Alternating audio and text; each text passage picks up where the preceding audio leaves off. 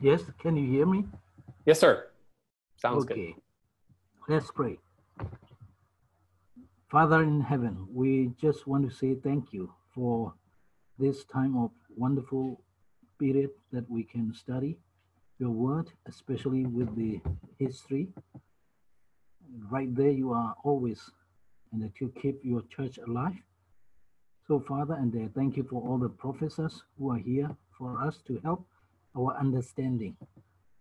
And may your Holy Spirit illuminate our hearts and thoughts and minds so that we may be able to understand and apply it into our work and ministry, and so that we may bring all the glory back to you. So we ask that your help during the study. In Jesus' name we pray. Amen. Amen. Thank you, Dr. Sidwell. All right. Well, thank you very much. And thank you all of you who are participating here. I have mentioned, of course, to Dr. Arnold that I'm not that familiar with the technology, so he's going to be necessary jump in now and then and help me if I get astray here. But I'll be trying to follow along with the material. Now, you'll notice that what's dominant here is my PowerPoint, and then I'm just in a kind of up in the corner, which is probably better on the whole. I like to use PowerPoint when lecturing to give you the main points of my lecture, so you'll actually be able to follow along with my outline as I give it to you point by point here. Now, what I'm going to be dealing with here is a concept that I call progressive illumination, which is not original with me, and I want to use it as a launching point to talk about, in a sense, kind of the interaction between scripture and history and how we come to it here. You know, I have a Bible right here. And the question is, how does what is in this Bible get to you or get to me? What is the historical process, if any, through which scripture comes to us? Now, actually, I even thought about this as early as high school. I remember when I came to college at Bob Jones University so long ago, I had, as Dr. Arnold mentioned, Dr. Edward Panosian as a teacher, first of all as an undergrad teacher, and then also in many of my graduate classes in church history. And Dr. Panosian had a concept he called progressive illumination, which caught my attention, which I've gone back to and visited and revisited many times. And so now you're, in a sense, you're seeing the distillation of all of this. In fact, I forgot to ask Dr. Arnold, were they able to get the brief article that I wrote on this as part of the readings? Okay, so I can look at that. That's my first actual treatment of that done a number of years ago, and I've continued to work on and expand upon. You say, well, what is it? Well, let me go through and explain where we're coming from, why it's kind of a question, and how Christians in the past have looked at these things. I want to start, first of all, by looking at the problem that we face. Basically this: how did Christian teaching get from the scriptures to us today? We have the Bible. We believe the Bible is the Word of God. It's inspired. How exactly does it come to us? Revelation is perhaps the latest book written here, and that was some 2,000 years ago. And of course, you go back to books of Moses, we're talking about 3,500 years ago. How do those things get to us? Is it a succession of truth? In other words, is there some kind of organization or something that is passing it along to us? Has somebody been a custodian or protector of the truth and has passed it down to us so that we have it today? Is there somehow you get around the process of history? In other words, well, history doesn't matter, that somehow the scripture has come to us either by some kind of jump from what it was in, say, the first century when the canon was closed to us today. Or is there some kind of growth or development involved? And of course, this is the concept I'm really going to be exploring this third one, but we're going to look at those first two as well, because we want to understand why this is a question. In fact, this goes back to the Reformation. A common Catholic question was, where was your church before Luther? There's a story I like to use that we'll take as a part of our theme here by about a man named Sir Henry Wotton. Now, Wotton was an English diplomat in the 17th century, the 1600s. And Wotton, as of course was a Protestant, being English, was assigned, though, to Rome. And once he went to a service in Rome while he was there, not because he was Catholic, because he wanted to hear the music. As he stood in the back listening to it, the priest who was officiating noticed him and recognized him as this English diplomat. And the priest actually wrote a note in the service and had it sent back to him. Where was your church to be found before Luther? And this is the question that comes up. It's particularly, of course, the Catholic idea. Well, if you didn't come along till Martin Luther in 1517, nailing the 95 Theses, where were you all those centuries? Where was your faith? Where was your teaching here? And of course, Catholics have argued, for the most part, for historical validity to their cause. In fact, we'll examine some of that as we go through the material this time. But even more specifically for us, not so much polemical, is just the puzzle that we face. We look at church history, and you've done some in this class already. You may have done other reading, and you recognize that there are periods of history where it's very difficult to find some of the key teachings that we affirm. Now, justification by faith alone is a big one, because that's a Reformation, central Reformation doctrine. We go back into the Middle Ages, into the early church, back into the post-New Testament era. We read the church fathers and the theologian, the history, and we sometimes say, this doesn't seem like what we are teaching. And there's similarities. They believe in the Trinity. We believe in the Trinity.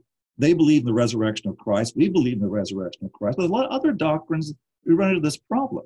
So the question is, how do we deal with that? How do we answer that? And this is a question that really informs our hermeneutics, our system of interpretation. As we think about how we interpret the scripture, one question is, does history play a role in that? How much of a role? Now, I'll say right up front this. History is not an authority. This is something my students have heard over and over, and I'm going to come back to that before we finish. History is not our authority. But, Abraham Lincoln once said, fellow citizens, we cannot escape history. And the fact is, as Christians, we also can't escape it. We want to see how it fits in. Now, the first major portion here, I want to look at what I call some theories of historical theology.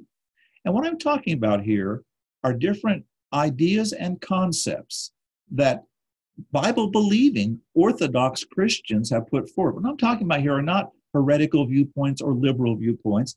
I'm talking about ways that Christians in history have tried to wrestle with history and try to understand, particularly from a doctrinal or a theological point of view, how history can be understood. So I will look at here are four different ways, four different theories that people have put forward. Now, the first of them is this: direct individual illumination. In other words, a believer discerns the Bible's teaching directly through the illumination of the Holy Spirit. You sit down, you start reading the Bible, the Holy Spirit guides you, you read it, you understand it, you take away its truth. All right, that's the first one there. Now, as I look at these different theories, let's go back to that question I talked about by Sir Henry Wotton. Where was your church before Luther? Okay, let's say that this is the view that you're putting forward. I got my truth directly from the Bible through history. So if somebody asked you, assuming you were the person who held this idea, where was your church before Luther? You would probably answer something like this. It's an irrelevant question. I have the truth now. Exactly where the church was doesn't matter. I have the scripture. I have the Holy Spirit. He has given it to me. I know this as well. In other words, truth comes from scripture directly to the individual believer.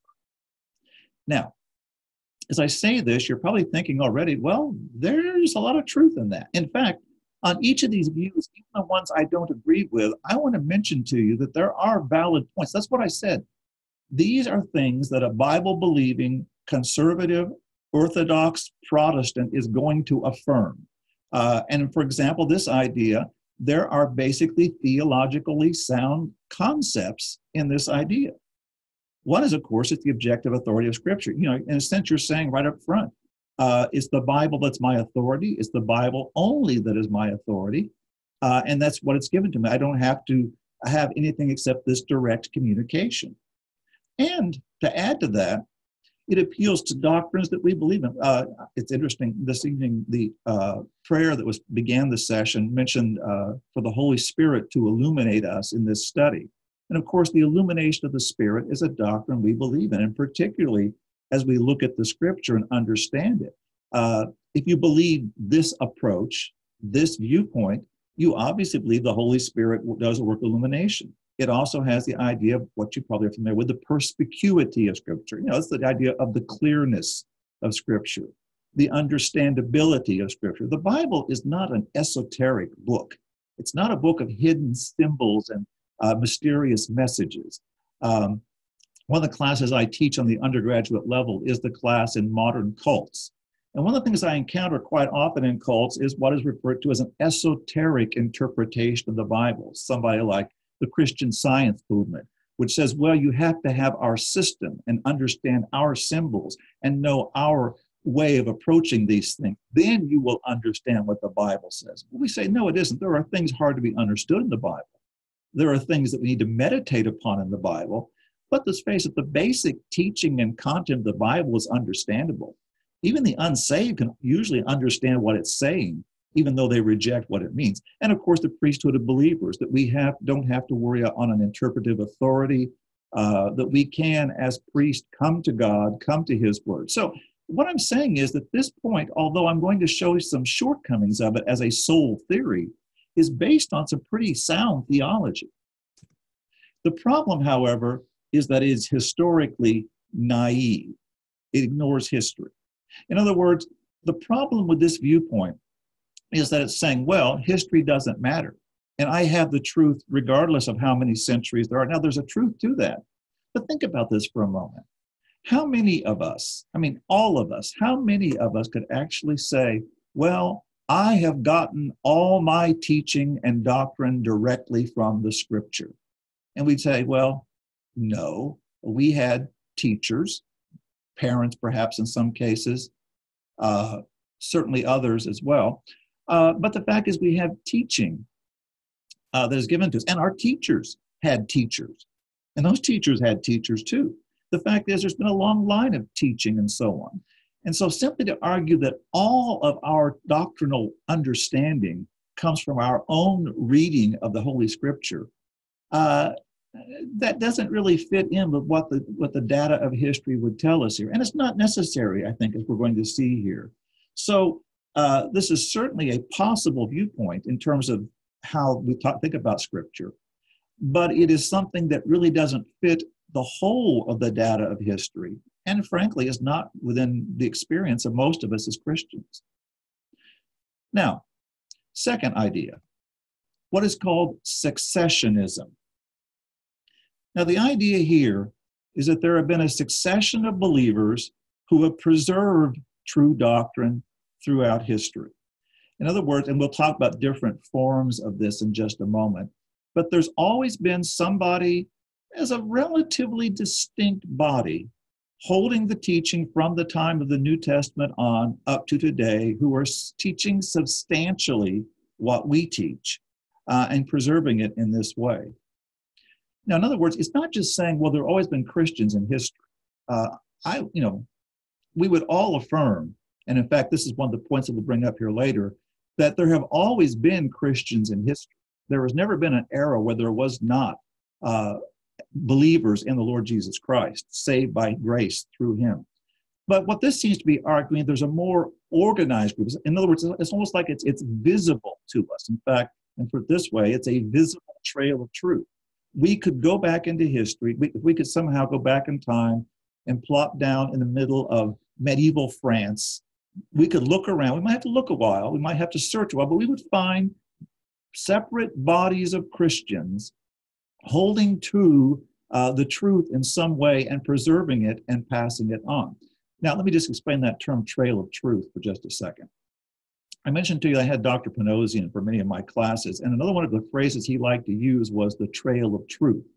And what he meant by that was going back through history to find the truth of Scripture, true believers as well. And he would argue that, yes, there is one, but you would find it kind of inside and outside the institutional church, and it's not limited to particular organizations.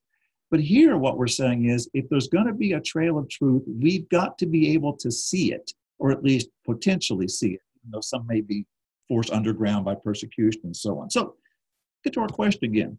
If you came to a successionist and said, "Where was your church before Luther?" he would say something like this. Well, it existed. It was persecuted quite often. At times, it was almost hidden from view. And in fact, he'd probably say some of the historical records have perished since that time, but it was there, it was organized, it was functioning, and it was preserving the truth. In other words, the truth is preserved unchanging substantially in history. The things that we believe today were pretty much all held by somebody all through history, all the way back to the New Testament. All right. Now, who teaches this sort of thing? What are some examples of successionism? Well, let me just mention three of them, two of whom you sampled in the readings we provided for this lecture. First of all is John Fox.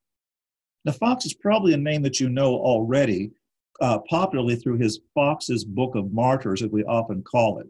Actually, that's not what he called it. His full title was The Acts and Monuments of the Christian Church. In fact, that's only about 1/10 of the title. The full title takes the complete title page. But it was a massive church history that he wrote during the Reformation. If you actually see the published work, it's in 6 volumes, very hefty volumes as well. By the way, if you ever want to see Fox's work, it is available online. The complete Acts and Monuments has been put online. In fact, you just type in John Fox Acts and Monuments online through Google or another search engine. You can probably pull it up and actually read not only that work, but actually it's 3 different editions. But John Fox did this work, and then later it got abridged down to what we often think of as Fox's Book of Martyrs, in which he went and traced the story. And in fact, I gave you a brief excerpt from the early sections of his work so you can get some idea of how he approached this idea. So Fox is in fact, probably one of the big pioneers of this view in English, at least. He borrowed from some German church historians and theologians informing this. Now, one you might have heard of, particularly because I know many of you are from Baptist background, is landmarkism. Now, landmarkism is the Baptist version of successionism. Now, let me just quickly say that this is no particular criticism of Baptist. Every Protestant group pretty much has had some version of this. I've seen German Reformed versions, I've seen Methodist versions as well, but landmarkism had a pretty visible history among the Baptists, so I'm using it as an example.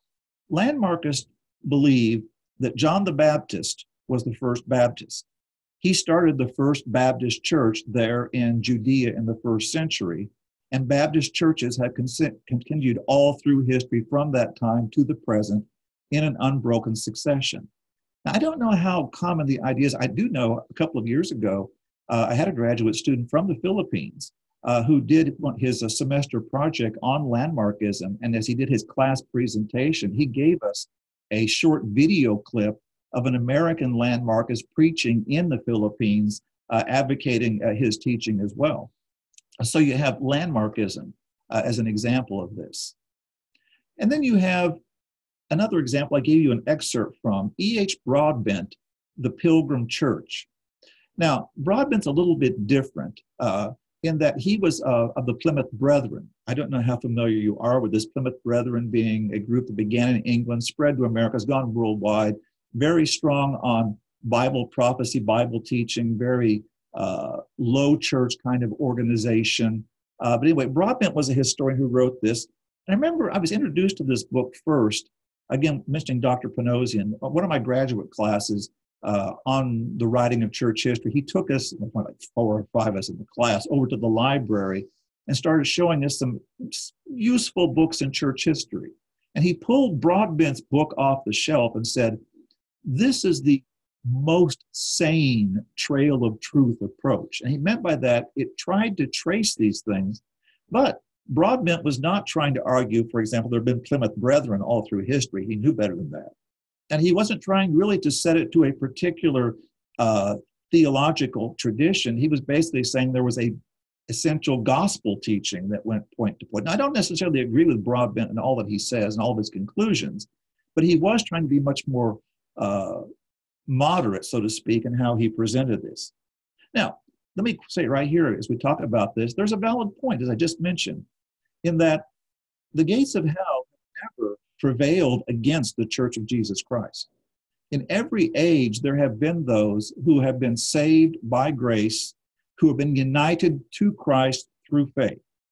And where we find them, that's sometimes a historical challenge. But I do not deny at all that there have been genuine believers in Christ in every age of all time. So yes, that's an important point to keep in mind.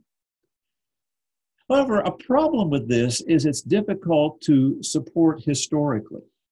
They try to say, well, we will gather the evidence of history, and we will prove to you that this particular tradition, our particular group, has existed. And the fact is, you just can't do it. I have looked at these. I've read different kinds of successionist approaches. And to be honest with you, there are holes in the information. There are big gaps in chronology. The sources are sometimes not the best here. The fact is, you really can't prove a continued existence from the historical data that we have. Now, some would point out, well, in fact, I remember reading one writer, Kenneth Good, I think was his name, who wrote writing about our Baptist Reform. He wrote two books back in the 70s, I think it was, Our Baptist Calvinist and Our Baptist Reform.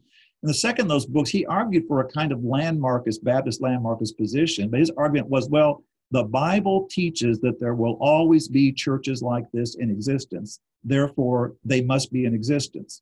Well, that's a theological, biblical argument, not a historical one. You can dispute that, and we might still dispute that as well, but that would be basically how you come at this here.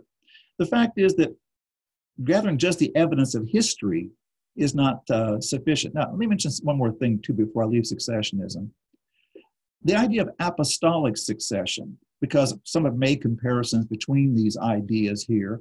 Apostolic succession, you know, is what we think of as a Catholic idea. Now, some of you already say, wait a minute, it's not just Catholic. The Orthodox churches, Greek Orthodox, the Russian Orthodox believe in this.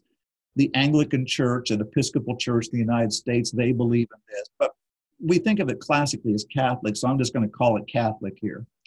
But the idea of apostolic succession is, well, how do you prove the church and how do you prove its guarantee of orthodoxy? Well, you trace a succession of ordination. Allegedly, all of the bishops, archbishops, cardinals, popes who are existent today were ordained by those who were ordained by those who were ordained by those going back until Jesus ordained his apostles, and his apostles ordained the first bishops and archbishops. In other words, there is a constant, unbroken line of ordination which grants an authority upon the church. And of course, as I say, this is classically a Catholic idea, although used by other liturgical formal churches as well. In other words, they say this is what proves that we are Orthodox. It's what proves that we are true. In fact, I call it Catholic. Really, before we have the establishment of the Catholic Church, we have this idea. If you go back to Eusebius, you may have heard of him, the father of church history, wrote the first comprehensive church history back in the 4th century, the time of Constantine. He basically taught apostolic succession, and he's basing it on some patterns he sees even before his time. If you want to know that your church is true, well, who is your bishop? And does your bishop trace back in proper succession here? Now, the point is here, and the difference between Catholic and these Protestant forms is that the Catholic form of succession, although it is a guarantee supposedly of orthodoxy, it basically vindicates the church. It shows you that the church has authority. The church is the true body. And of course, that means that you have to look to ultimately the Catholic Church as the model. It is not itself the vindication of Scripture, except that Scripture is under the control and guidance of the church. Now, our third view is called restorationism, or sometimes you'll hear it called primitivism. I'll explain those two terms in a moment. The basic idea of restorationism is simply this: you want to restore the church to an earlier, primitive, purer age. In other words, you want to get back to the original. You think, for example, I know people who restored cars. Well, what happens is you get a car that's pretty in bad shape, and you fix it up, you repaint it, you somehow find the parts for it, and when you get done, you've made maybe a 67 Dodge Charger, which looks just like the original car when it came out here. You've restored it to that original model. Now, the term primitive has nothing to do with something being backward or crude. Primitive means original. Oh, for example, have you ever heard the story of the conversion of Charles Spurgeon? Maybe many of you have. Spurgeon, as a young man, was struggling with a burden of sin. And he talked about how one Sunday he went out during a snowstorm trying to go to church. And he couldn't even make it to his normal church. So he turned in, as he said, to what he called a primitive Methodist chapel. Now, chapel is just a term in England for churches that weren't part of the Church of England. If you were an Anglican church or a Baptist chapel, for example. But why did he call it and by the way, of course, you know the story, Spurgeon was converted there through the preaching of some Methodist elder who was there because the pastor couldn't make it. But Spurgeon says a primitive Methodist chapel. So why did he call it that? Is it the fact that they had very, rough benches? They didn't have indoor plumbing, whatever it was. No, because those primitive Methodists claimed that they were recreating the original primitive New Testament church. Basically, restorationists are saying we are bringing back the true New Testament church through our system. Okay, let's look at our question again. Where was your church before Luther if you were a restorationist? Well, you would say something like this.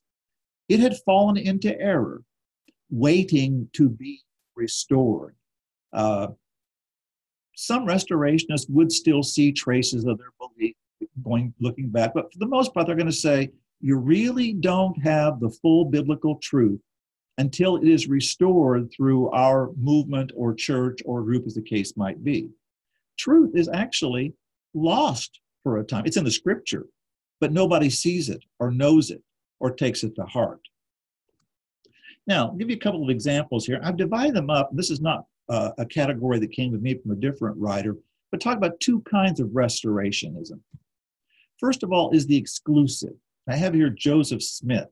If we were in a classroom, I would say, who knows who Joseph Smith was? And probably all of you would say, he's the guy that founded the Mormons. All right, that's a pretty good example here. Joseph Smith said that when he was a young man, he prayed, and he had a vision telling him, don't join any church, they're all wrong, and wait for the truth to be restored. And of course, Joseph Smith claimed that it was restored. He was given gold plates, which he translated into what we call the Book of Mormon. And of course, this tells the whole story of how Jews allegedly fled from Palestine back in the days of the Chaldeans. They settled in North America, built a whole new civilization, which ultimately was destroyed sometime prior to the coming of Columbus. Okay, this whole story of Mormonism. Okay, basically, Joseph Smith said that, the truth was lost until I found those golden plates and gave them back to everyone. I call it exclusive because basically, you have to believe his claims and accept his system. Smith is saying, I am giving you the truth, and this is the only truth, and you have to follow this here if you're going to know it. Now, others have talked about an inclusive version. An example here is Alexander Campbell, and I gave you a short selection from Campbell to illustrate this. Now, if you know the name of Campbell already, you're thinking of him what we sometimes call the Stone Campbell churches, or sometimes, as opponents would say, the Campbellite churches, the churches of Christ, the Christian churches, the disciples of Christ. I don't know how much experience you've had with these groups, but they're all from the same tradition. Now, Campbell is sometimes called an inclusive restorationist. What does he mean by that? Well, in other words, theoretically, he is not saying, well, you have to follow me and my beliefs and my system. He's simply announcing, I'm bringing forth a new approach, a new method, which if everybody follows this, they'll be able to get back to the original New Testament church again. Now, some of you quickly say, well, wait a minute, I don't know, again, what your background is, but if you had an encounter with some of the churches of Christ, for example, you know that they sound very exclusive sometimes, that we are the only body. And you have to be baptized by immersion for salvation if you want to go to heaven. And so there's kind of a sectarian streak. There's actually liberal adherents of the Campbell tradition who are actually very ecumenical because they say, oh, we want to get all the churches together. We want to reunite them. But basically, the point is this. Whether you're talking about Joseph Smith saying it's my system, which is the truth, or it's Alexander Campbell saying, no, I've got a new, fresh approach here. The idea is the truth was lost and we have brought it back. Now, an idea that is sometimes tied with the Restorationism is what's called the fall of the church, or some might call it the great apostasy. I mean, obviously, I mentioned restoring a car. You don't get, if you were to find a car that had been preserved in a museum for 50 years, you wouldn't have to take it out and restore it. It would still be in pristine condition. What you need to do is to find a car that needs to be restoring. Well, obviously, if you're going to restore the church had to go astray someplace. And so they have this idea or concept of the fall of the church attached to that here. The church fell into serious error at some point. Well, when and where? Well, there have been different ideas in history. One which was very big among the reformers, and even today among some traditions, was the papacy. That in the Middle Ages, as the popes continued to gather power to themselves, as they continued to build up the position of the Bishop of Rome, as they extended the spiritual and even political reach that this evil alliance that the popes had put together brought about the establishment of the papacy, which therefore caused the church to fall into error. Now, another idea which has been popular is that what goes back to Constantine.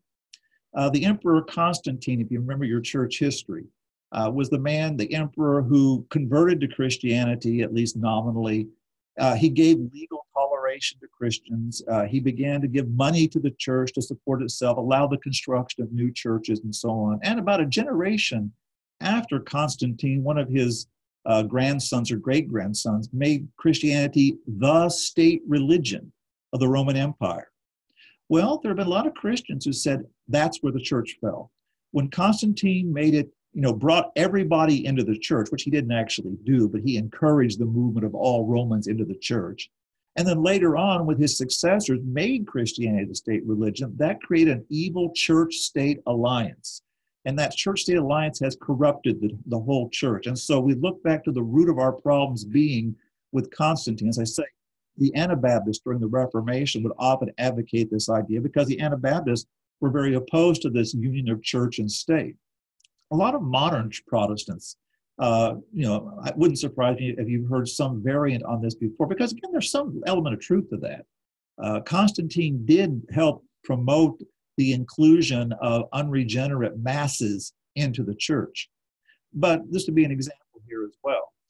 Now, let me mention one thing here before I go on to one of the articles I said I gave you to read if you've gone through was that article I wrote on progressive illumination. Now, I did that, 25 years ago, I think at least, a number of years.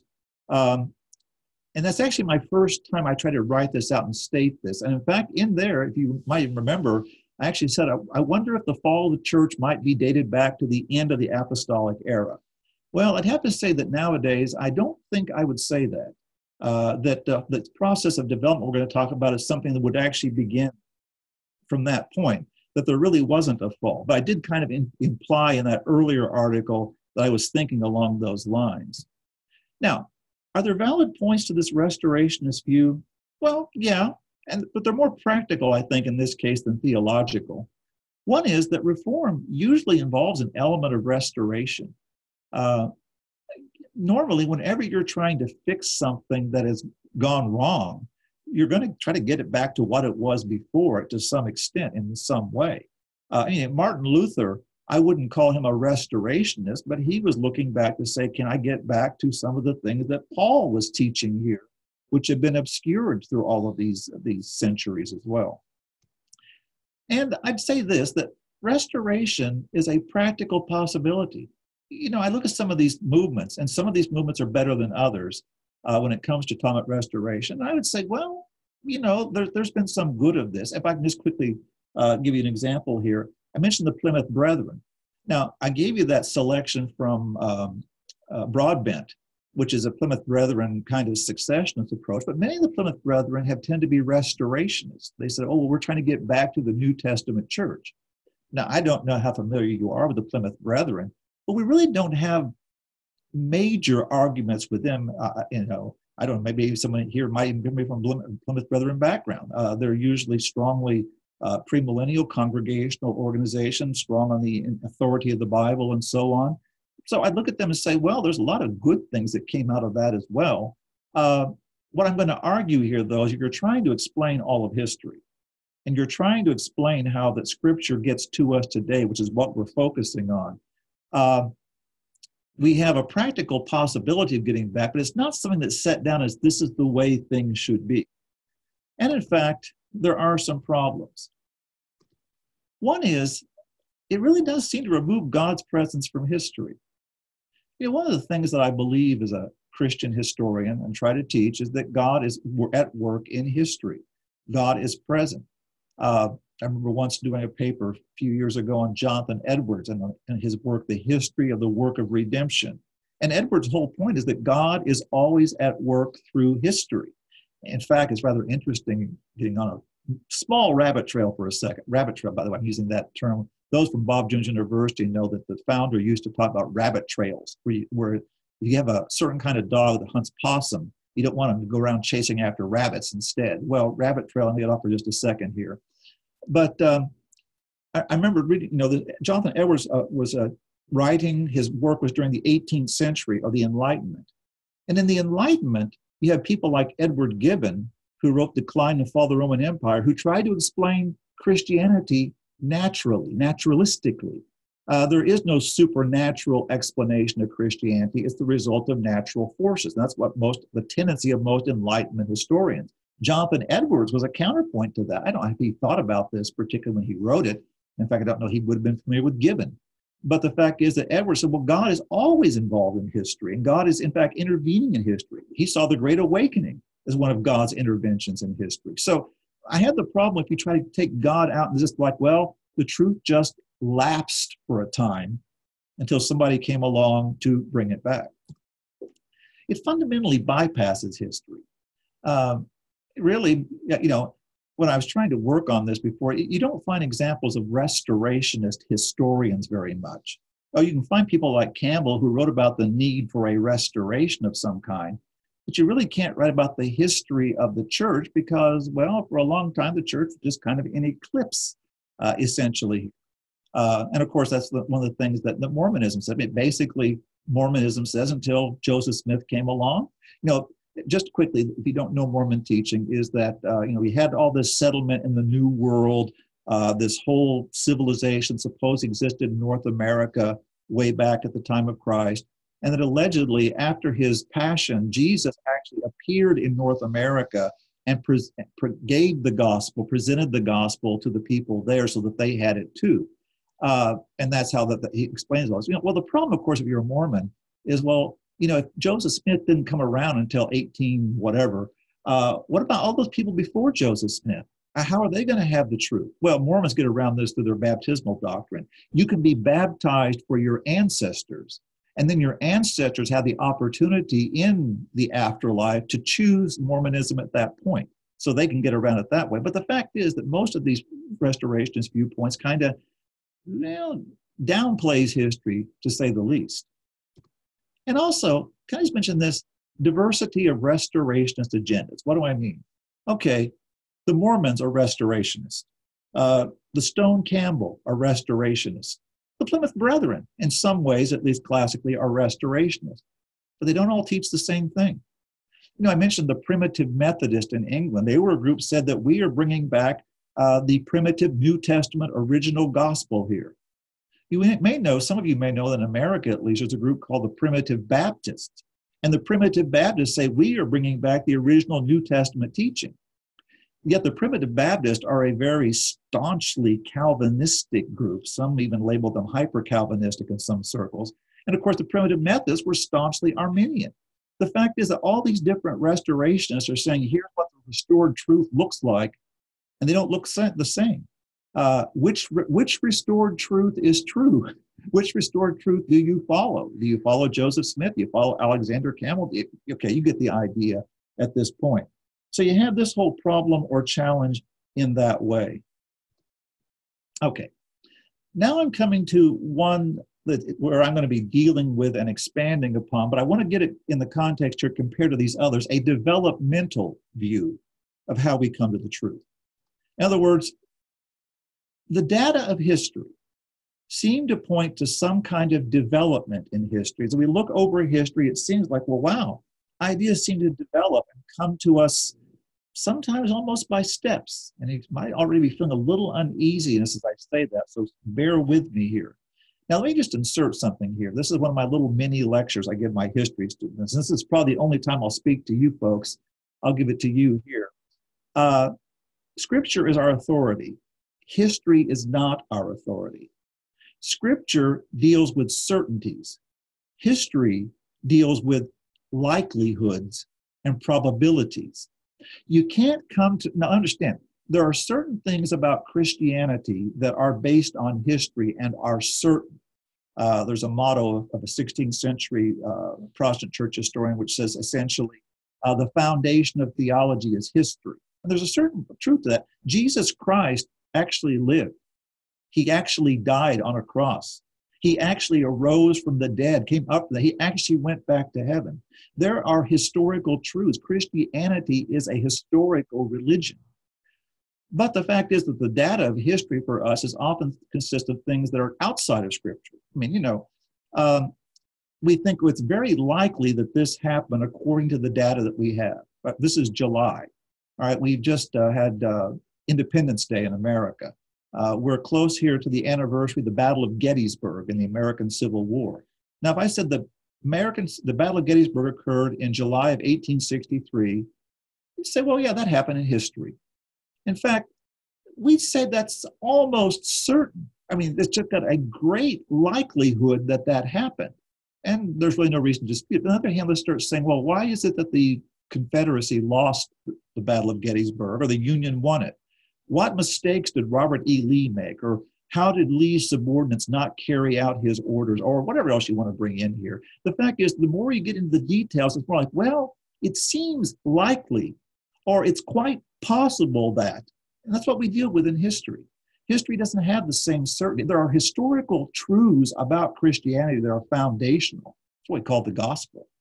But the fact is that the data of history itself, outside of the scripturally communicated information, is a little more confusing, which is the reason we're having this lecture in the first place. All right, so I said the data seems to point to some kind of development. Now, here's one of the reasons that it does sound suspicious.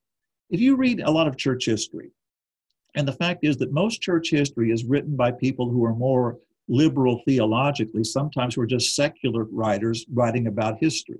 You can find conservative commentaries on any book of the Bible. You can find conservative systematic theologies and other works as well, and probably you're familiar with some of these. Church history, you're going to have more of a tendency to run into liberal ideas.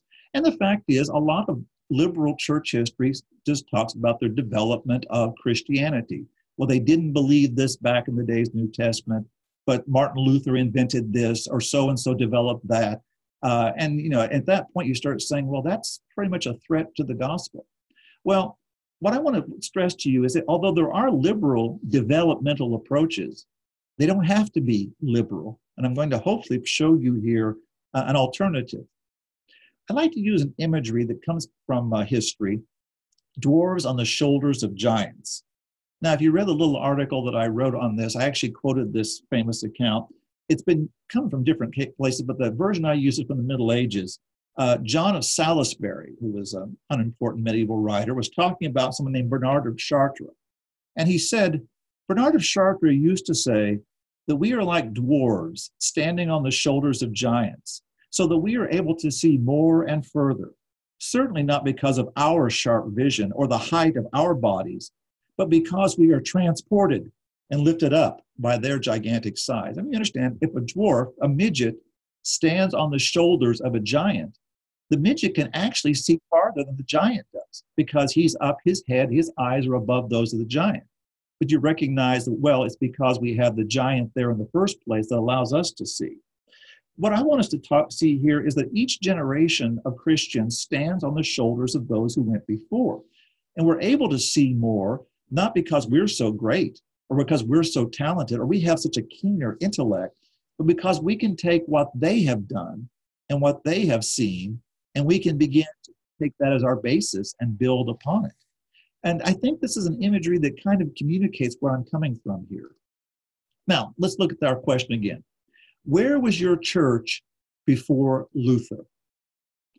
Well, if you're developmental, and I'm talking about a biblical Bible-based authority here would be in the Bible. You remember I mentioned Sir Henry Wotton and that British diplomat I talked about in the 1600s, and how he went to that service in Rome, and the priest sending the message, "Where was your church to be found before Luther?" You know what Sir Henry Wotton did? He took it and wrote on the bottom and sent back to the priest, "My church was to be found then where yours is not to be found now in the scripture." And of course, we think that is an appropriate response. Protestantism's strength is its appeal to the Bible, not to history. But you might say, wait a minute, aren't you back down to that original thing? You know, it's me and the Bible. I get it record from the Bible. No, our religion's found the Bible, but we see the truth unfolds in history. And this is what we think of as kind of the developmental idea that I'm going to talk about as we go along here. Now, the problem is this. We believe in the Bible. We believe the scripture is holy, inerrant, authoritative.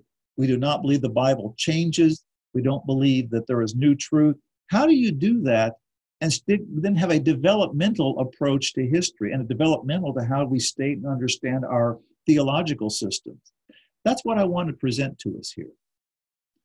I refer to this as progressive illumination. As I mentioned, this is a term that I received from Dr. Panosian that I've used and built upon and expanded upon. I guess you'd say I'm standing on the shoulders of Dr. Panosian as I give you this as well. Let me explain what I mean by it, but let me say this right up front. Because I'm going to make the point later, this is a theory, an explanation I am suggesting to you. I am not going to try and claim this is the truth and you should all follow me. I want to submit this for your consideration. Think about this. See whether this actually does help to us to understand and explain and approach history. Now, let me give a definition. And this, I usually try to keep all my PowerPoint slides brief. You know, I want just a couple of words if I can, a phrase at most, but this one I have to get something a little bit longer because it is my full definition of what I'm talking about. Progressive illumination, by that I mean development through time of the church's subjective understanding of God's objective truth revealed in Scripture. Now, there's two elements there to keep in mind. God's word is the objective revealed truth. The change or development is not in that truth. It's in our subjective understanding and comprehension of it. Now, that's what I'm going to be dealing with here and then in the next few minutes as we go through this. Now, understand the term here it's a play. Dr. Panosian think of play on the term progressive revelation, but this is not the same thing. You're familiar probably with the term progressive revelation already. There's a legitimate sense we use that, you know, that if you look at the Old Testament, that things are sometimes in the New Testament, that some truths of Scripture are revealed more and more as time goes on. That is, we have, you know, the hints of the gospel in Genesis chapter 3 with the Son of Man who is going to crush the serpent's head. But we don't have the full explication and explanation of the gospel until the New Testament era. That's the idea that in the Bible you may find it. Now, sometimes that term is used, though, well, you think of the Mormons again, that we have new revelation since the Bible. And of course, this we reject entirely. There is no revelation beyond that in that way here. You know, the first time I actually taught this in a lecture a number of years ago, the Sunday before I was to lecture on, I was sitting in church and we sang the hymn, "How Firm a Foundation." And I came across, and I really noticed the words in that hymn, "What more can he say than to you he hath said?" Of course, referring to the Bible. What more can God say to us? He's given us all that we need for salvation and all that we need for Christian living. That's the idea of 2 Timothy 3:15 through 17. Paul told Timothy, the Bible makes you wise unto salvation. The Bible furnishes you thoroughly to every good work. So we say the Bible is complete. God doesn't say any more to us. And so what we're not talking about here of something new or a new message or a new revelation from God. And as I said, the fall of the church, I would suggest, never occurred. And this is, again, something I have to kind of work through the question is, well, how did the church get so far into error in the Middle Ages, for example, or even in the early church? And those are questions you wrestle with. I won't really have time to try to deal with at this point. Simply to say that what we've talked about is how God has been working in the church throughout history since he gave us the scripture in our understanding of it.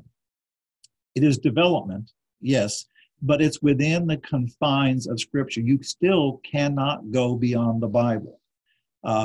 Whatever understanding we think that we have developed, it is still tested by and limited by the Word of God. And I'll come back more to that thought as we go through this as well. We are insisting upon the Reformation truth of sola scriptura. The scripture alone is our authority. And that's really a first and foremost principle here. In fact, I said to you that this idea of progressive illumination is my suggestion or thought for you to consider. But sola scriptura is not something for you to consider, but for a truth that we need to accept. And I want to lay a stress upon that. I make a parallel here to the idea of sanctification, that we grow in grace and in the knowledge of our Lord and Savior Jesus Christ. And that's the experience of all of us. I don't know how long you have been a Christian. I just turned 60 this year, which is definitely a marker. And so that makes it, 50 years, I guess, next month, since I professed conversion, a vacation Bible school service back in Indiana, where I grew up. I have learned a lot in 50 years. I certainly have a long ways to go. I certainly have a lot more to know. But the fact is, I know a lot more and understand a lot more than I did when I was 10 years old. I understand something about what it means to grow in grace. And I want us to see that that possibility is there for the history of the church as well. I'll give you a quotation from Billy Sunday, a famous American evangelist of the 20th century. He made a point I thought was interesting. Sunday said, theology bears the same relation to Christianity that botany does to flowers. Botany is rewritten, but the flowers remain the same. Theology changes, but Christianity abides. Flowers don't change. Flowers are flowers. But what scientists write about flowers may shift and change and alter as scientists study those flowers. And the same with us. Theology, and somebody here meant theology as humans try to take and explain the Word of God. Theology might change, but the Word of God doesn't. That's the idea that we're striking here. So this is the concept I want to lay out now. I've given you the basics. I kind of want you to see now some of the ramifications of this and applications of it as we go through. All right. Therefore, I want to turn from theories of development to theorists of development. I want to talk about three people who have advocated a form of development in history. We're going to see that one, I think, is insufficient for reasons I will give. The second, I'm going to say, is flat out wrong, but I want you to understand him because he's going to give a view of development that you may encounter. And third is an illustration of someone who's talking about what I'm talking about here. All right, let's start here with Jaroslav Pelikan. Now, you may or may not be familiar with Pelikan. Can I jump in to interrupt? It's your totally your decision. Somewhere maybe in the next 10 or 15 minutes, we could take a 5-minute break. That's fine. So anyway, I'll leave that at your discretion when you think that's a good time. Well, I'll tell you what. Why don't we do it right? Because since I'm right between points right now, let's go ahead and take a break. What do you say, 10 minutes? Okay. 5 minutes. We'll just take 5 minutes. Okay. Well, I've got, in Eastern Standard Time, the U.S. is 1 till 9. So about 5 after 9, I'll start over again. Is that okay? Sounds perfect. Great. All right. Good. Okay. Sorry to interrupt you. Thank you. Looking forward to the next hour. I forgot to ask if we had needed to take a break to begin with. Very good. Okay. Thank you. One thing here, maybe before we get into the flow here, one person was asking here, and you can just see how this strikes you. Is the idea of progressive illumination a personal theory? It is personal in the fact it's my statement of it. I'd have to say it is an idea I have gotten from others. I mentioned Dr. Panosian particularly, and you're going to see and the examples I use, how others have given a similar idea. So this is my own personal statement and summary, but it is based on ideas I've gotten from others, and also that I have read in others as well. So it's a kind of a pulling together of thoughts and concepts here. Great, thank you. Sure. If there are any other questions, I don't seem to see the questions here. So if you need to stop and have me answer a question, I'll be glad to do so if you let me know. Okay. I think we're just cruising along, and at least I'm just trying to get things down so we don't have time to come up with questions. That's good. It's all good. To write down, no time to have questions. I talk very fast too. I bet you haven't noticed that. There's been comment on the fact that I definitely do not have a southern drawl. Of course, I'm from Indiana, not the South originally anyway. All right. We're about the halfway point here, so this was a good place for a break. I said I want to talk about some theorists of development, and I want to start with Jaroslav Pelikan. Now, you may or may not have heard of him. If you study church history, you would have come across his name. He was professor of church history at Yale for many years. He's dead now.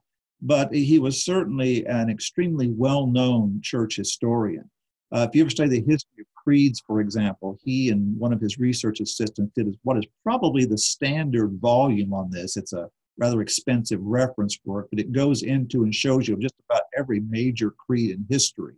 It supplanted Schaff's Old Creeds of Christendom, for example. And in fact, I gave you an article by him published in the journal Church History in the mid-1960s, when he talks about the idea of development and history. In fact, that article was the first step in what became a multi-year project by Pelikan. He wrote a 5-volume history of the development of doctrine, which fits right in with our discussion here. So we want to see how he fits into the story. Now, in that article, and then in the 5 volumes, in fact, I was going to show you one of the volumes, but I thought, well, even if I held it up, you couldn't see much about it. But, you know, there are 5 rather significant volumes on the history from the close of the New Testament to the present. He discussed the development of Christian tradition, not so much as we would put it, the development of biblical doctrine. Now, it's an important distinction to keep in mind. To give you a quotation of the definition from Pelikan, he said that what the Church of Jesus Christ believes, teaches, and confesses on the basis of the Word of God, this is Christian doctrine. Now, that's a true point. The problem with Pelikan, from our point of view, is he does not connect the doctrinal content of Scripture to church tradition. He starts at the year 100, and he traces the development of Christian doctrine through their appeal up to the Scripture and to whatever other sources. Of course, Catholics would have various tradition and so on as well they would appeal to. But he doesn't actually try and say that the Christian tradition necessarily connects to the Scripture. He's saying this is what people say and think based on how they understand the Scripture. Of course, this to us is missing the main point. We want to know how is it that how we believe and state and understand our faith is connected to what God said in the Scripture. And Pelikan doesn't deny that part. He just doesn't really deal with that part. By the way, an interesting footnote, Pelikan was a lifelong Lutheran. And then at the close of his life, he converted to the Orthodox Church. I don't know if it's Greek Orthodox or which of those that he joined, which kind of shows how he went into the idea of tradition even more in his latter years there. So Pelikan's an interesting illustration, and you may come across his name if you ever try to study this topic out for yourself, or you may come across some of his helpful and significant works. But let's go now to one who is more controversial, but older. John Henry Newman, or as he's often known, John Henry Cardinal Newman. Now, Newman began as an Anglican. He was a member of the Church of England. And in fact, in his early years, he was a very strong evangelical for a time. But as time went on, he went from being a strong evangelical to being what is referred to in Anglican circles as very high church. Now, high church means you're into more of the formalism, more of the liturgy. Usually, we often see a resemblance there to Roman Catholicism. In fact, Newman became the major leader of what was called the Oxford movement in the Church of England. And the Oxford movement was all about trying to make the Church of England more like the Catholic Church. In fact, it's sometimes called the Anglo-Catholic movement. And in fact, as you see by the PowerPoint, Newman himself later left the Church of England and was made a cardinal of the Catholic Church. Now, what are the ideas of Newman in terms of Christian development, doctrinal development, and importance? Well, he wrote a famous essay on development. In fact, you can find this online. The book is in public domain. I thought about giving you a selection from him to read, but as I went through and looked at it, I couldn't find, all I wanted was a few pages that summarize his approach very conveniently. And I really couldn't find anything. So instead, I gave you the article on the internet from Our Sunday Visitor, where a Catholic writer was describing his views in part. It's a pretty helpful introduction. But anyway, what are Newman's ideas? Well, Newman believed that historical research vindicated Catholic claims. Now, let me quickly explain what I mean by that. Newman himself was a historian.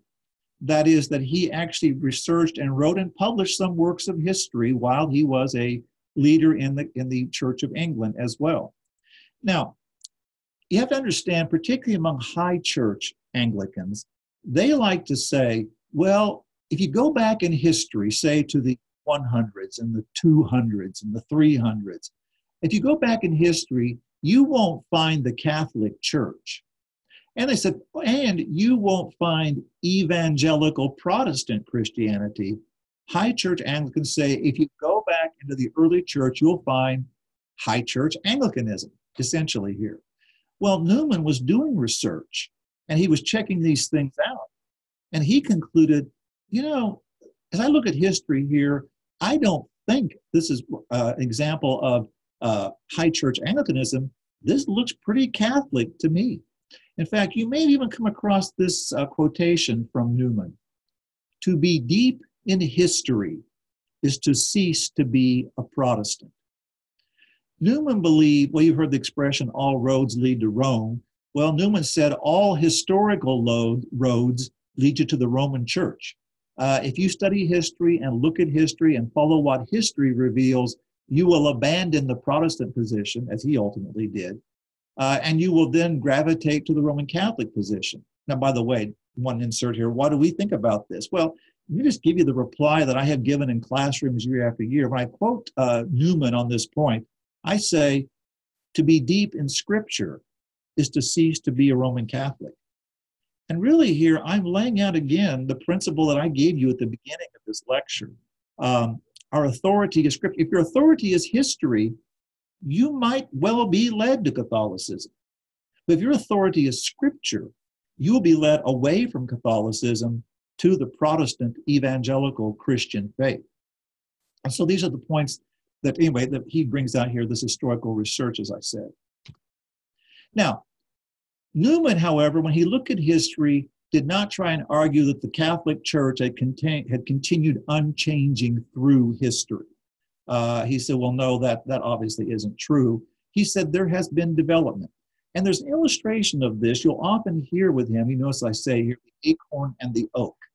Now, I have to tell you that although this is often associated with Newman, in fact, even the article I had you read online, that author quoted this acorn and oak story as though Newman gave it. Apparently, it doesn't come from him. I tried to track it down. I could not find the word acorn didn't occur in his book on development anywhere, at least as I searched it on Google. And also that it's been credited to other authors. But here's the idea. You take an acorn, you plant it in the earth, give it enough time, and it grows into an oak tree. Now, obviously, an oak tree does not look like an acorn, although you do have a lot of acorns on it. But nobody questions or doubts that that acorn, that seed, grew up into a full-grown oak. It developed, the oak, can I put it this way, developed from the acorn, even though the change in resemblance and size has changed dramatically. This is what Newman was saying. Well, of course, there's development. And of course, the early church may not look exactly like the Catholic Church of the 19th century, to which Newman belonged, but it's still in continuous unity with that church. It grew out of that. Now, one of the problems you have if you're studying church history, Newman faced this, and we face this too. Well, how do you decide what's a development and what's a corruption? I mean, all of us would admit there has been corruption in church history. I mean, I mentioned to you, I teach cults. I mean, cults is a whole class where we talk about various corruptions in church history, false teachings about Christ, about the Trinity, about salvation, about the Word of God, all of these things. Well, the problem is when you study history, and if you study history with a strong commitment, whether it's a Catholic commitment like Newman had, or it's a biblical Protestant commitment like we have, all right, how do you tell a development from a corruption? Well, Newman in his book came up with 7 different guidelines. Now, it's kind of interesting. You notice I call it tests or notes. The first volume of this, the first time he published this work on development, he was still an Anglican. He called them tests then. Then after he became a Catholic cardinal, he republished the work, revised it somewhat, and he changed tests to notes. And I think we'll see why as we go through here, as we talk about his view of authority. But he said, well, you can look at certain things. And the article that you read online, if you had a chance to look at that, talks about the 7 tests, is it consistent with what went before and all these other things you can look at. And these will kind of guide you to whether what we have here is truly a development of the truth from the acorn of Christianity, or whether it's a corruption, which therefore we should turn our backs on. Now, this raises the question then, of course, for Newman, what is his authority? And Newman is not ashamed to say that he needed an infallible developing authority, somebody to tell you that this is really a development and this is not a corruption. He is someone to judge whether these things are right or wrong, whether they're valid or invalid. And he said, I believe I can find this in the doctrine of the infallibility of the church. In other words, the fact that the Catholic Church has been given by God, he said, to guarantee our orthodoxy, to maintain the truth of the church. In other words, he came to unite, in a sense, his idea of development with the traditional idea of apostolic succession. And of course, this is one of the points that we really see as a difficulty with others as well, as I'm going to touch on here in just a moment. But this is where Newman is coming from. And frankly, a lot of people, if you study this, if you ever start reading works on development, there's some point they're going to wrestle with Newman. That's the reason I've taken so much time with him. I mean, to a certain extent, he's a little passé for us. It's been, 150 years or so since he died. And probably most of you have never read his work, although, as I say, you can still read it if you like. But the fact is that he is still part of the discussion and the debate over the idea of development. And so he's really one of the major theorists as we think about this concept. Now, rather than answer Newman directly, though, I want to give you a third theorist, a man named William Cunningham, who was a theologian, teacher of theology, a professor as well as minister of the Free Church of Scotland. Now, it might be some of you may have seen William Cunningham's name before. Banner of Truth, for example, has reprinted some of his significant works, his works on historical theology and the theology of the Reformers, for example. The Free Church of Scotland broke from the State Church of Scotland in the middle of the 19th century over a number of issues. Theological liberalism was one of them, although government interference in the church was probably a bigger issue. And the Free Church then had to start its own churches, its own school, and Cunningham became their major professor of historical theology. Now, I use Cunningham here, well, first of all, because he responded to John Henry Newman. What I'm going to present to you from him actually is from a book review that William Cunningham wrote about Newman's essay on Christian development, on the development of doctrine. And the fact is that when I say book review, maybe you think like, I've written book reviews, 2-3 pages on something. Well, this was like a 30-page review on Newman.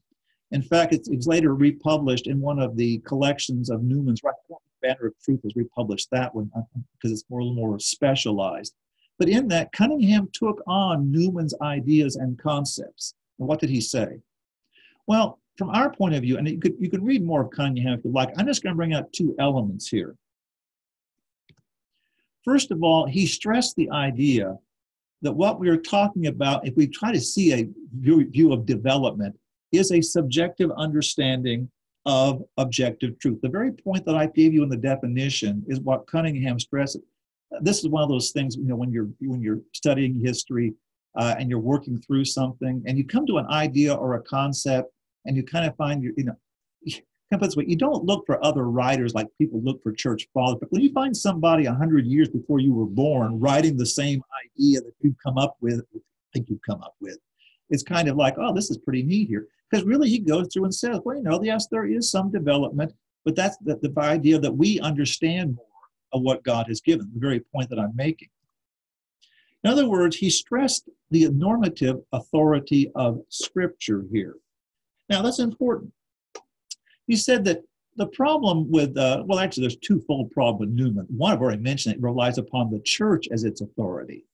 But he even pointed out that beyond that, in a sense, Newman, if you take his 7 guidelines, his 7 tests or notes, you have kind of a rational basis here. I mean, you look at these things and say, well, this doctrine, according to my 7 tests, seems to be a corruption, therefore I reject it. Or this doctrine or practice, according to my 7 tests, seems to be a valid continuation, so I accept it. And he said basically that itself is kind of a subjective rationalism. I mean, Cunningham said, I could take those 7 guidelines of Newman, and I could show you that what Newman says is a corruption is actually a development, and what Newman says is a development is actually a corruption. But he says that's irrelevant. What matters is not what I do or what Newman does, Cunningham says. What matters is what does the Scripture say about it here as well. Now, it's interesting. We actually can see something of Cunningham doing this. Of course, Cunningham was a Presbyterian, Free Church of Scotland. And he actually, in a sense, gave an example of this in his development of Calvinism, that he sees Calvinism itself as a developmental growth through history, the idea of ideas being understood, organized, so on. Now, it's interesting, as one writer points out, Cunningham, however, kind of stops with the Westminster Confession, which, of course, was 200 years before he was teaching. It's kind of like he was willing to think about development, but once you got to the Westminster Confession in the 1600s, it's almost like development sort of stopped. He didn't see much changing or going on from that time forward, which kind of, I think, illustrates to us some of the challenges we face with this, as you'll see as we talk about it. So, Pelican, Newman, Cunningham, these are all men who have wrestled with, in some sense, this question of development. And I think Cunningham comes down to the best illustration of what I'm talking about here. All right, now let's shift a little bit to some qualifications and considerations of what we've been saying, what we've been dealing with here as well.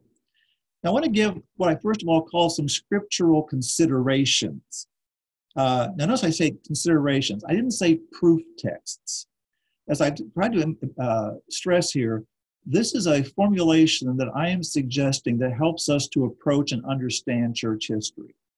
I think it is indicated in the teaching of Scripture, but I'm not trying to argue that, well, my position is the scriptural one, whereas everybody else is wrong. As I said, this is something, I want to stress this. This is something I want you to take to think about, to muse over, and you may end up with something else. You may disagree with me, or you might agree with me on a lot of things, but modify some points. But here are some things from Scripture that kind of point to what I'm talking about. Here's one, in fact, I mentioned already. 2 Peter 3:18, to give you the full passage, but grow in grace and in the knowledge of our Lord and Savior, Jesus Christ. To him be glory now, both now and forever. Amen. All right, to grow in grace. Now, as I mentioned, of course, we think about that in terms of our own sanctification without any question. We all know that individually we have increased in our subjective understanding of the objective truth of God's Word. Now, the question is, well, does that translate beyond me as a Christian, individual Christian, into the church as a whole? Well, I will just say one thing. When Peter wrote this, was he addressing individual believers there, or was he addressing a group of Christians? Was there the idea here that Christians as a whole could grow in grace and in knowledge and in understanding? Or was that simply an individualized thing? It's a point to consider. Or here's another one. From the Upper Room Discourse, Jesus said to the apostles, "Howbeit, when he, the Spirit of truth, has come, he will guide you into all truth." Now, some of you may have studied the Gospel of John already, and you may know that there is some debate about the application of this verse. In fact, many of the verses there in the Upper Room Discourse. Was Jesus talking here just to his apostles, saying, yes, you are the apostles I am sending out.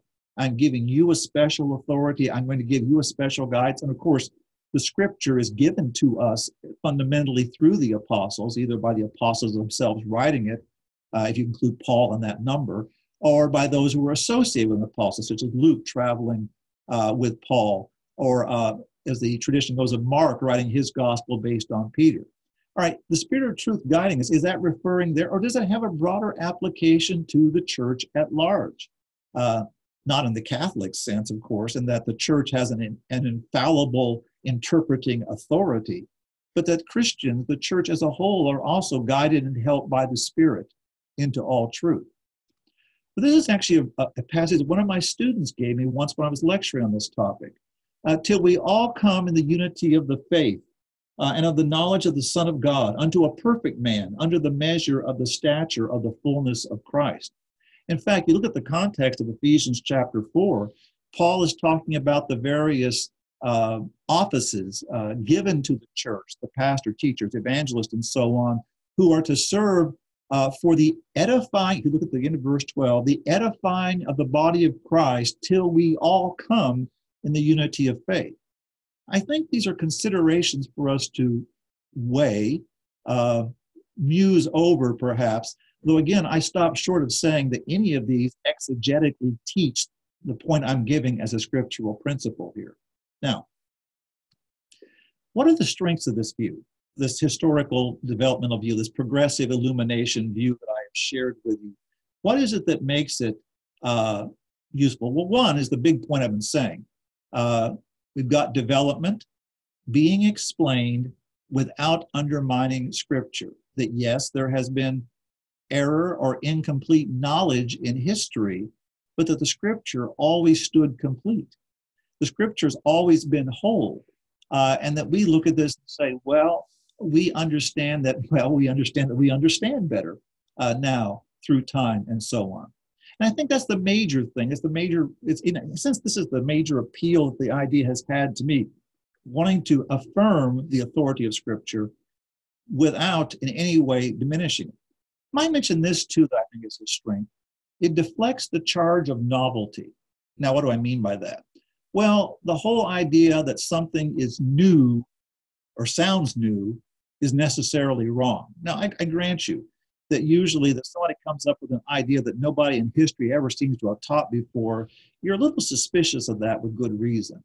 Remember, when I was in graduate school and seminary, we used Charles Hodge's systematic theology. Now, I did not go to graduate school in the 19th century, but we were using Hodge in part because the teacher liked that Hodge had many scripture proofs in his discussion. But in almost every doctrine that Hodge discussed, he'd go through all these different arguments and scripture passages, and the last thing, in most cases, he would say, and the testimony of the history of the church is that this is the historic view. And I always thought that was pretty interesting, although it's interesting, he always puts it last. It's not something that's put right up front here as well. Well, the fact is, though, you can't just assume that because everybody seems to have taught that it's okay. Vincent of Lérins, in the 5th century, put forth what's called a Vincentian canon. You may have heard this sometime. That, what's true doctrine? Well, Vincent said, what's been believed everywhere, always, by everyone. Well, you start thinking about that. There's some holes in that. First of all, you have to decide who is the everyone that you're getting the agreement based from as well. But the fact is that when you come to justification by faith alone, you don't have a clear statement of that before Martin Luther.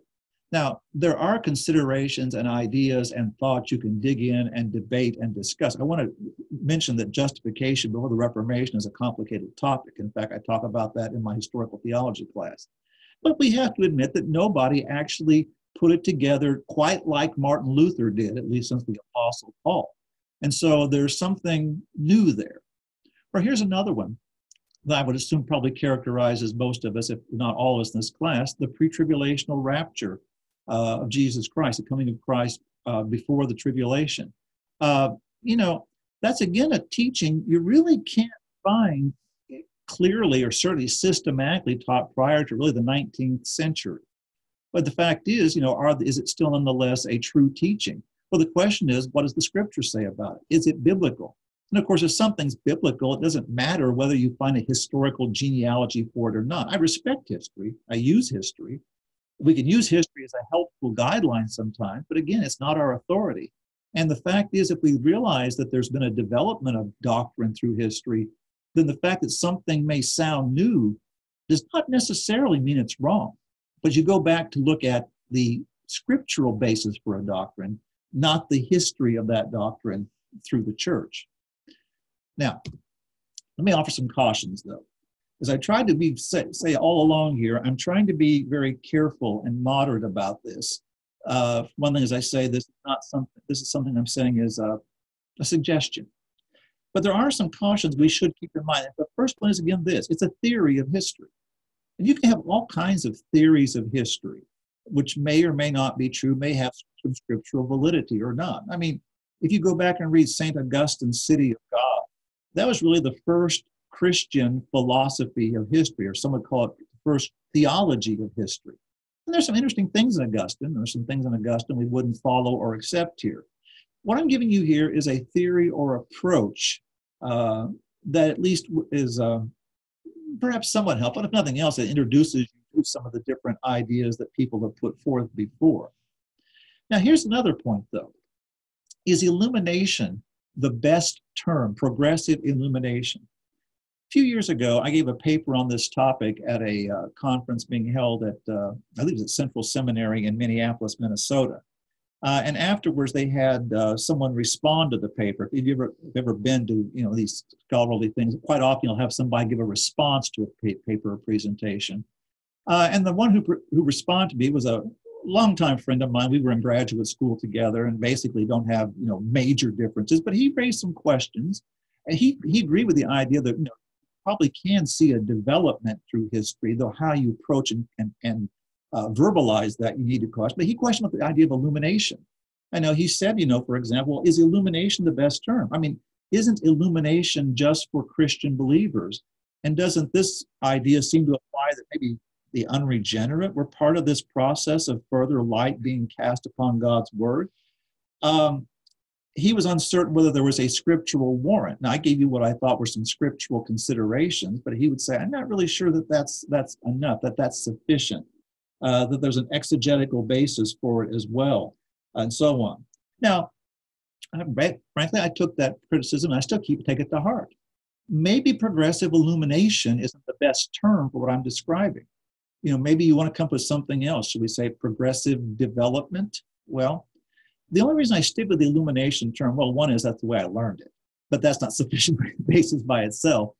It's also the fact that I do want to get the idea of God's sovereignty and God's guidance in history, that God is directing his church. And I don't want to lose that point or lose that idea as we think about the possibility of development in history. But I recognize that there is a question that could be raised there. And I acknowledge that and want to say, well, I'm willing to discuss that. I'm willing to discuss any of the points that I put forth here.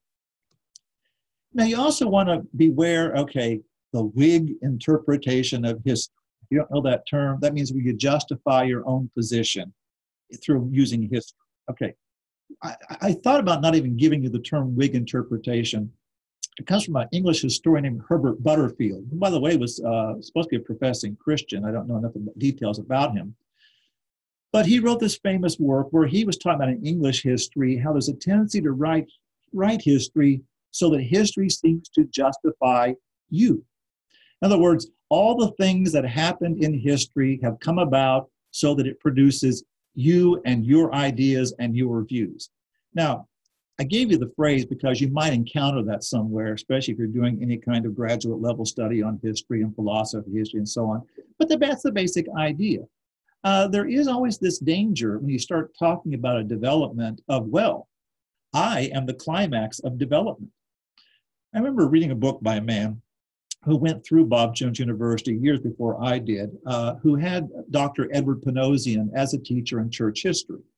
And he heard Dr. Panosian teach this concept of progressive illumination, and he was very impressed by it. He thought, well, this may be kind of a key to understanding.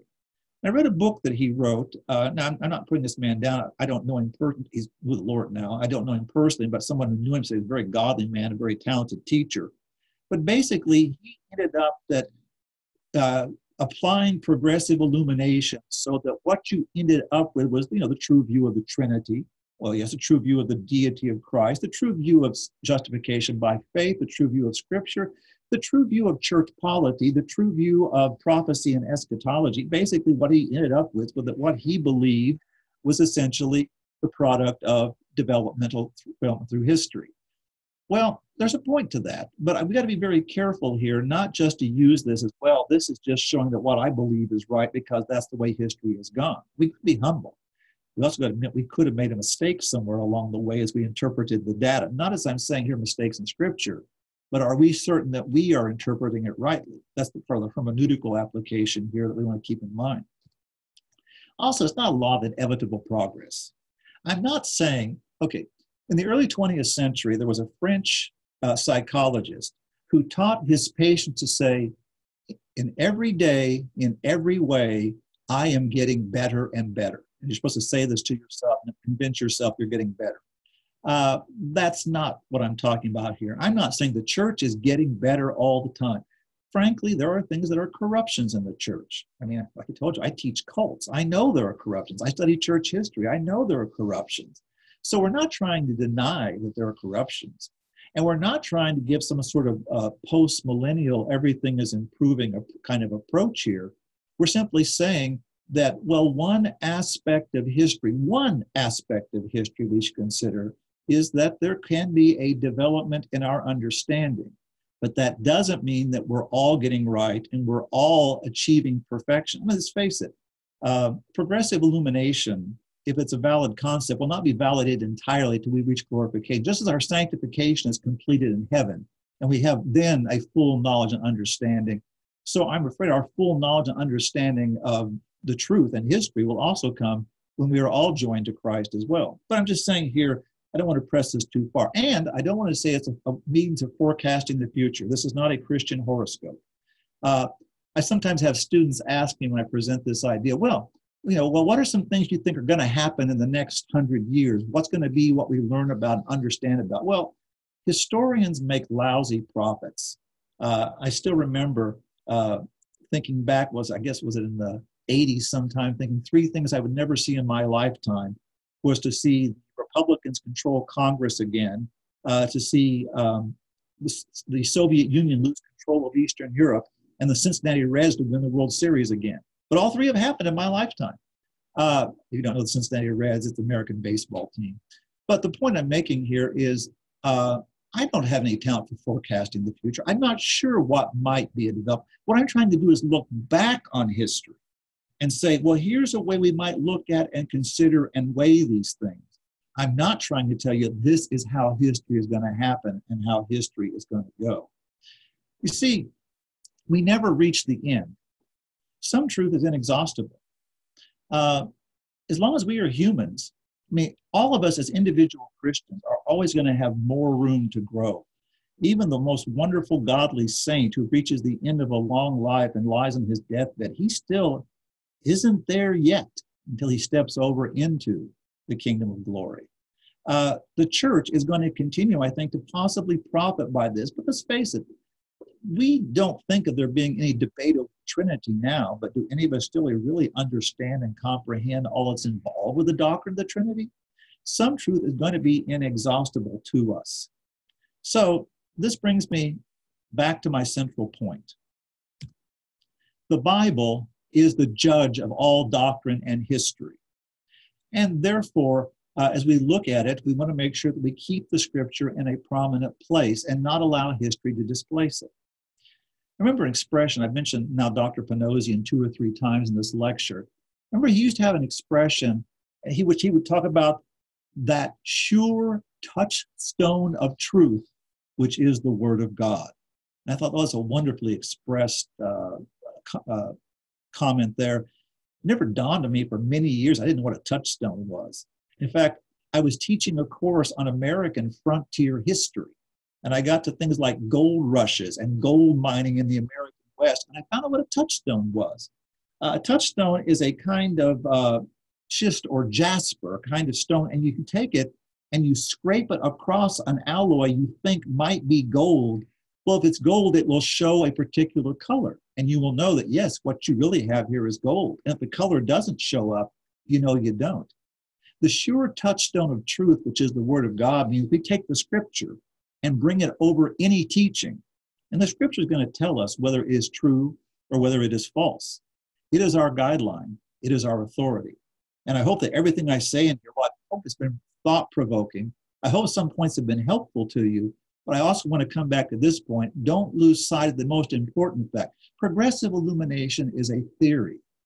The Scripture is certainly, unquestionably, the Word of God.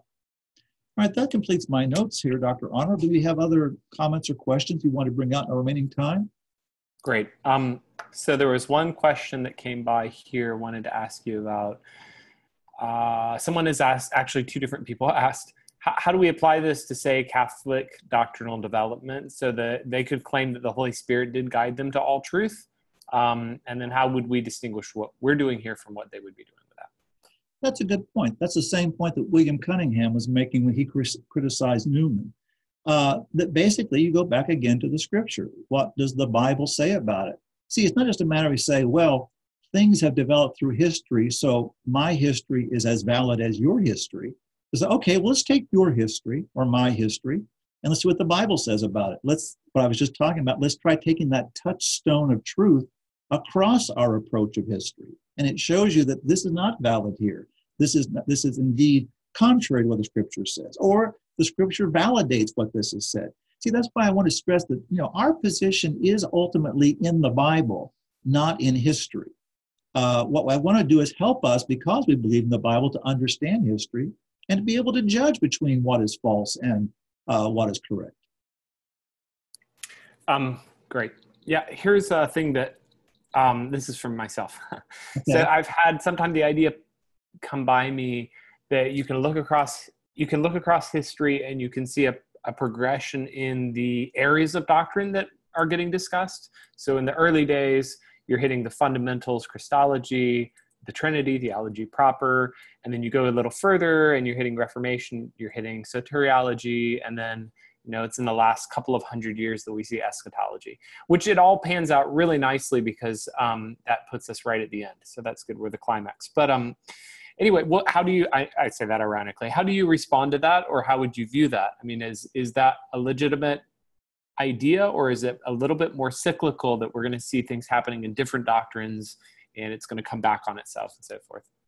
That is a good observation that I want to make an observation about, but also one caution with it. I remember, in fact, I mentioned Dr. Pinoza, he would comment on this, and perhaps Dr. Arnold, you heard this as well, that like you were to take a systematic theology book and notice that it starts with, in a sense, what you start with the doctrine of God, which was what we find in the early church, and you would go through then perhaps things like doctrines related to salvation, which is Reformation. You find eschatology at the end of the book, which is more recent. I believe, in fact, this is off the top of my head, that it was James Orr who made that observation, 19th century, early 20th century American theologian and writer here. There's a lot of truth to that. And the fact is that you look at, the early church, that's where we dealt with the doctrine of the Trinity and the Godhead and Christ. And the Reformation is where we dealt with soteriology and justification. I tell my students sometimes the early church talks about who Jesus Christ was, and the Reformation is what Jesus Christ did. And then, of course, eschatology has been more of a focus in the last couple of centuries here, certainly much more broad.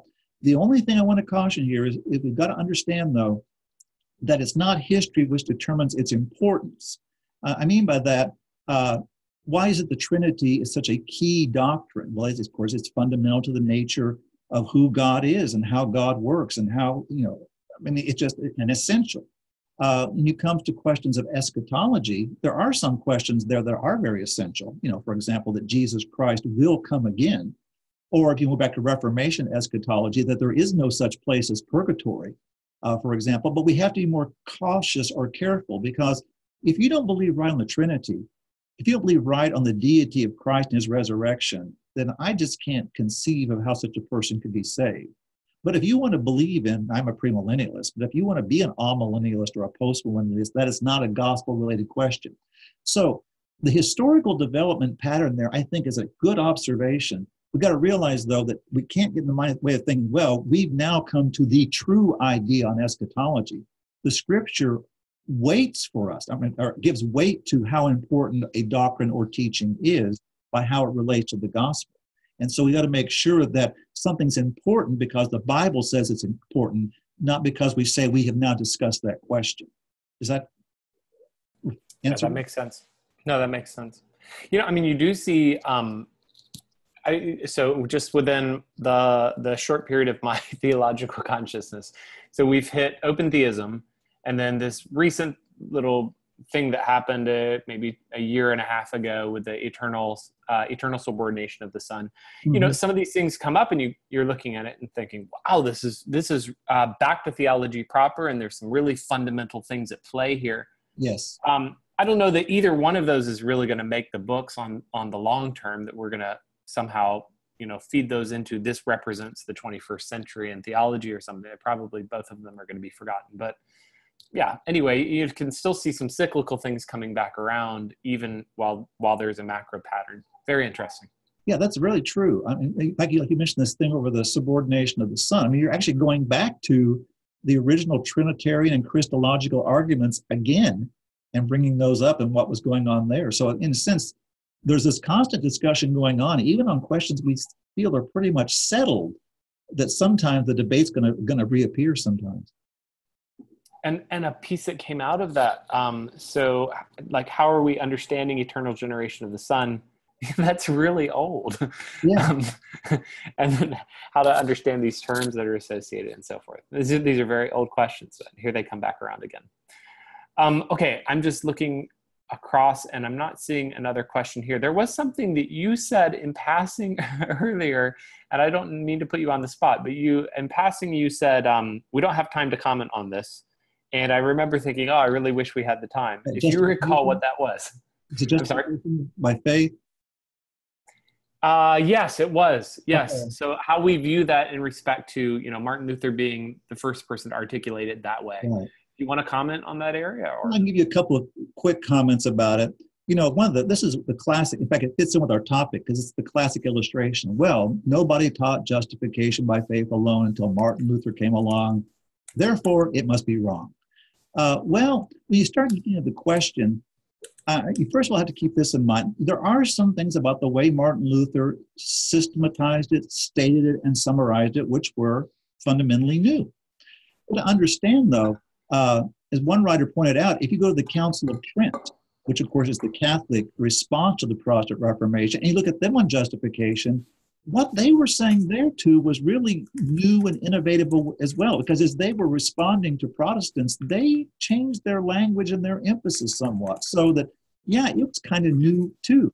And then you can go back to specific things. You can find references in church history, kind of intriguing ones. You go back to the earliest church fathers, and some of them are talking about, you know, justification by faith. Now, what did they mean? What these passages are debated? I mean, even Origen, we think of as being one of the really heretical fathers. You know, Origen actually taught that the thief on the cross was justified by faith alone. He said he didn't have time to do any works. He couldn't be baptized. He was saved solely on the basis of his faith in Jesus Christ. Well, so you can find these interesting examples and points. There's a similar passage to that in John Chrysostom talking about the thief on the cross. It's like Catholics would say, well, maybe the thief on the cross could be justified by faith alone, but nobody else can. I'm not sure what they would do with it. But you have that.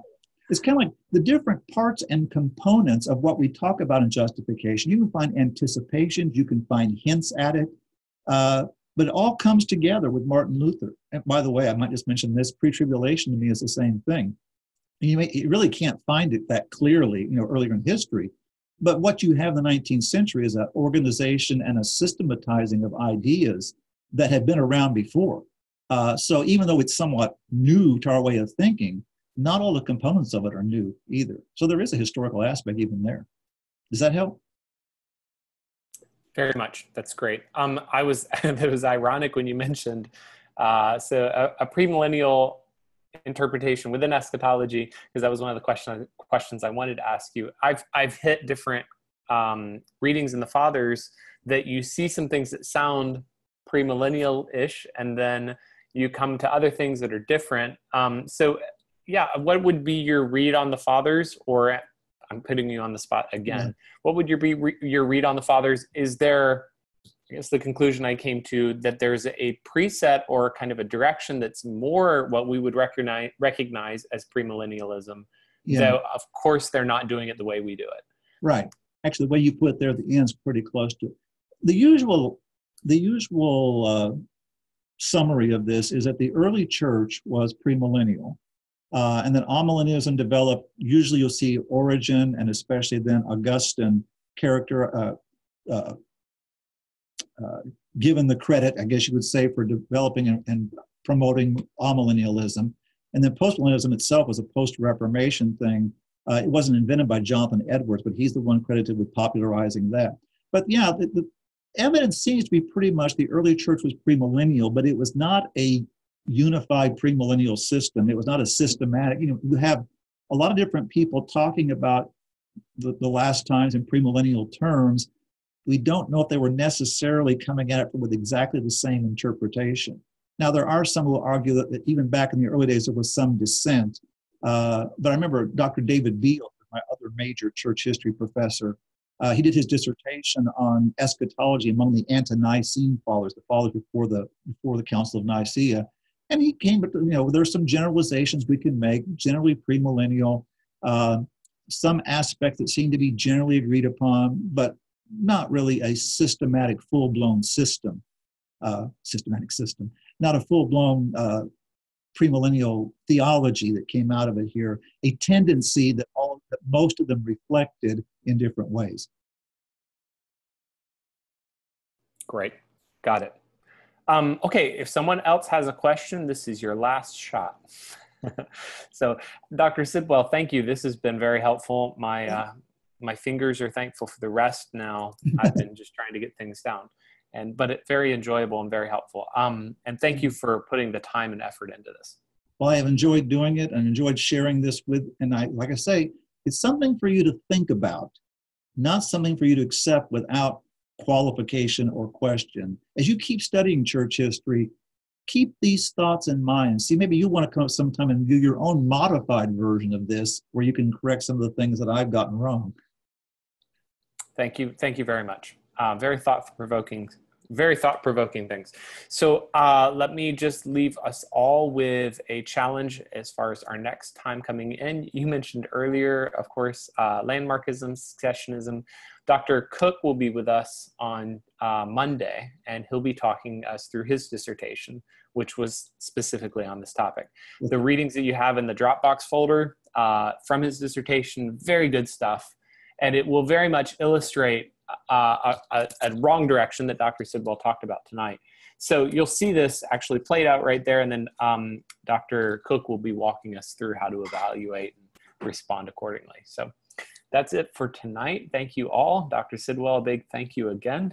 Looking forward to seeing everyone else. Yes, sir. Thank you. Okay, good night.